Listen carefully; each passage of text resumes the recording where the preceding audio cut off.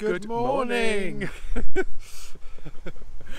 Last episode you saw us leave the River Thames and join the Kennet and Avon Canal. We've now made it to Thatcham, and we're on the visitor moorings there. We're near a quite loud and very busy level crossing. Yeah, the train station's just a few hundred yards away from us, isn't it? we didn't realise when we moored up here. But there's a train now. Not much choice. Didn't realise quite how busy it was until we'd been moored here for about 10 minutes. Never mind, safety first, but I don't think we'll miss the sirens. No, every warning time sirens going off. A train comes, a siren goes to lower the barriers, and within 10 minutes the siren goes to lower the barriers again. It really was about every 10 minutes, Yeah. wasn't it? So yeah, won't miss that.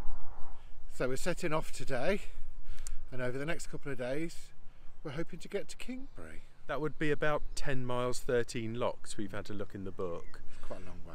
It's a long way, so we're going to break up the journey by stopping at Newbury, which is about halfway.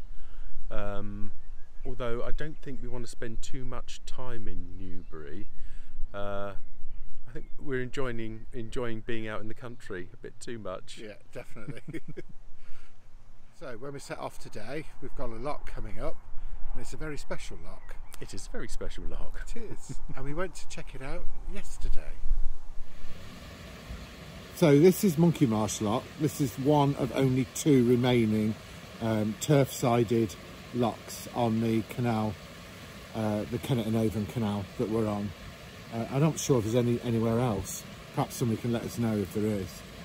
But we did the previous one, Garston Lock, when we came through Reading and came out that end. So yeah, we've got this one to do.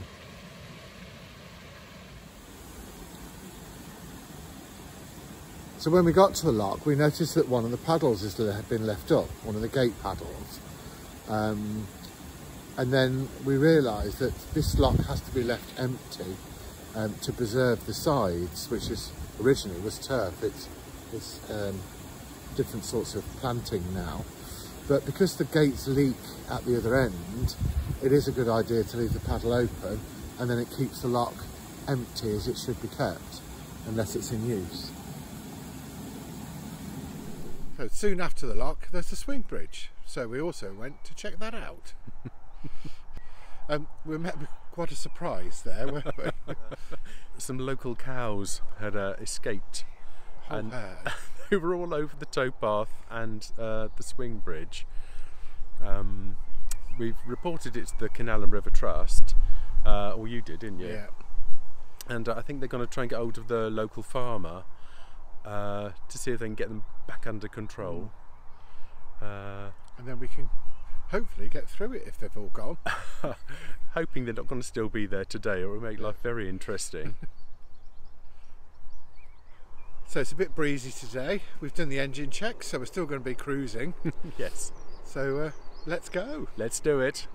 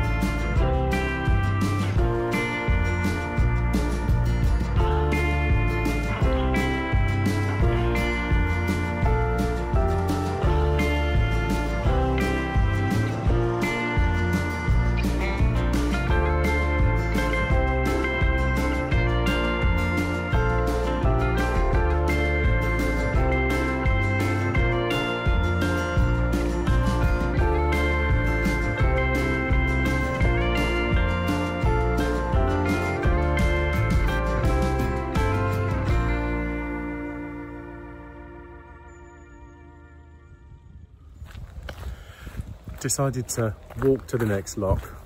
It's not just round the corner, but it's not too far neither. Somewhere on the other side of this bank of reeds is our boat, but you wouldn't know.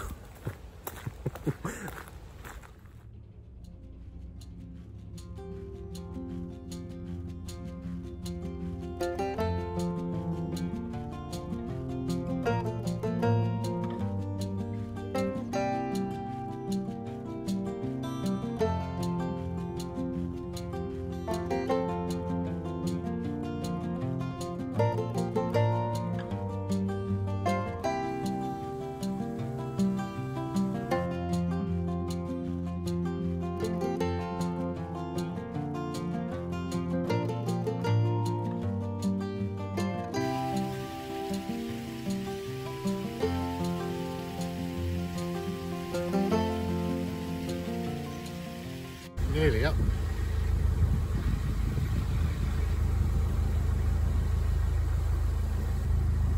Keeps trying to drift over to the other side. And I'm pulling on the rope, but I'm not sure he's doing much anyway.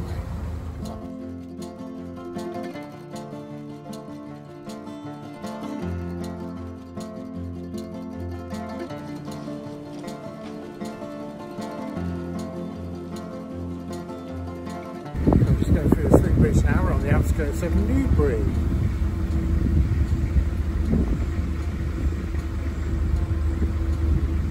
Very leafy today.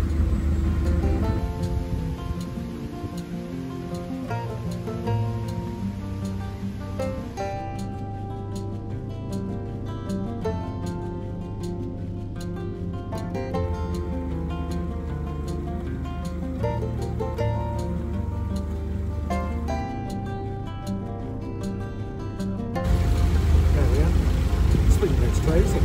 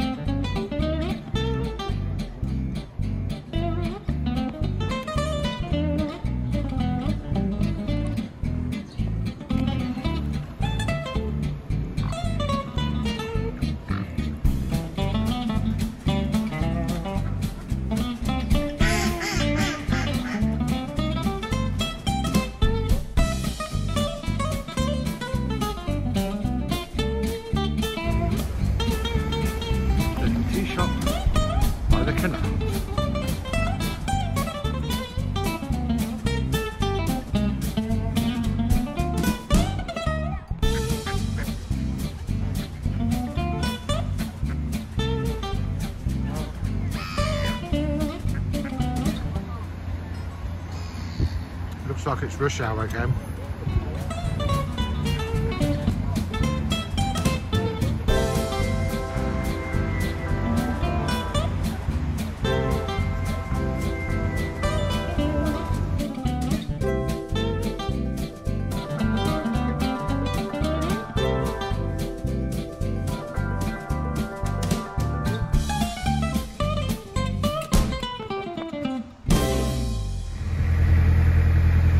So this is a first. I'm on my own. Andy's gone ahead, walked through Newbury. He's gone to the lock, Newbury Top Lock, maybe it's called. So I'm just coming through the town centre now, where all the swans are. Coming up to the place on the left is where we had our tea and coffee yesterday, when we sat outside in the sunshine. Completely different day today. No sunshine, not yet anyway. Just going through all the swans, having their morning bath.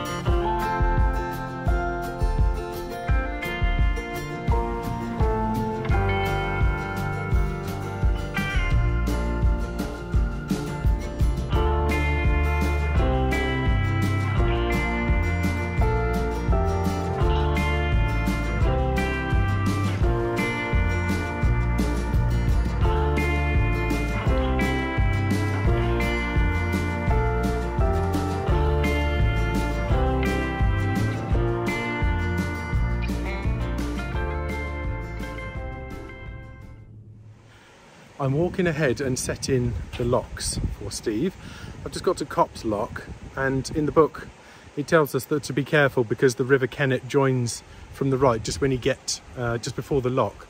So I'm going to set the lock and open the gates ready for Steve to drive straight in without hanging about. Although, to be honest, there doesn't seem to be much of a flow on the river as it joins, but better safe than sorry.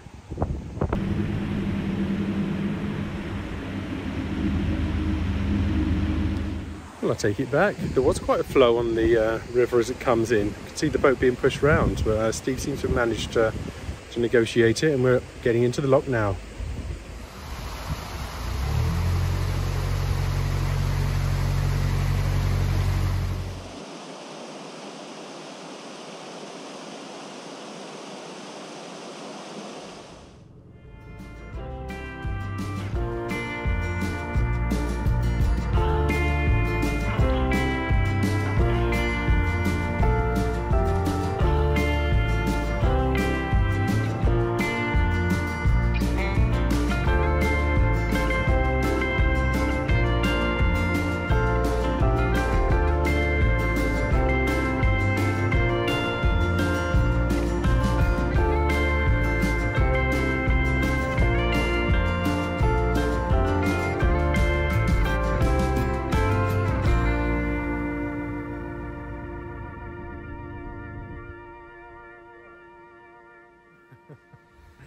So we made it to Kintbury. We did. Long cruise today. It's been a long cruise, hasn't it? About 5 hours. Set off at Newbury, from Newbury, in the rain. Yes, yeah. And the wind. About 5.5, it was windy actually, about 5.5 hours ago. Only 7 locks, but each one seemed to have its own challenge, didn't it? Yeah, we had to do them very slow because we're going up each one. So we just took it steadily, and here we are. It's beautiful. Once we got past Newbury wasn't too bad for us, to be fair. No, it was all right. We moored just before the town centre. Quiet area. I think there was a little boatyard just below us at the bottom of the lock. And a couple that we met, that was Lee and Becky. Lee and Becky, yeah. Yeah, we're having their boat blacked there. So they're new boaters, so a big shout out to them. So, I hope you've enjoyed this vlog. If you have, give us the thumbs up. Hit the bell icon, and then you'll be notified of any more vlogs that we do. And what's the other bit? I think that's it. Like, subscribe. Oh, subscribe. I didn't say subscribe. Like, subscribe, and hit the bell icon. Like, subscribe, and hit the bell icon. Why can't you remember those 3 things? Oh, well, it's only been a few years. We'll get there. Yeah, we need an idiot card, the other side of the camera. So an idiot card or a Steve card. Andy's lines. And then we'll get it right. So any comments, we always like to read them. So yes, drop them down below and we'll reply to them all. Thank you very much. In the meantime, thank you very much for watching, and we'll see you next time. Bye for now. Bye for now.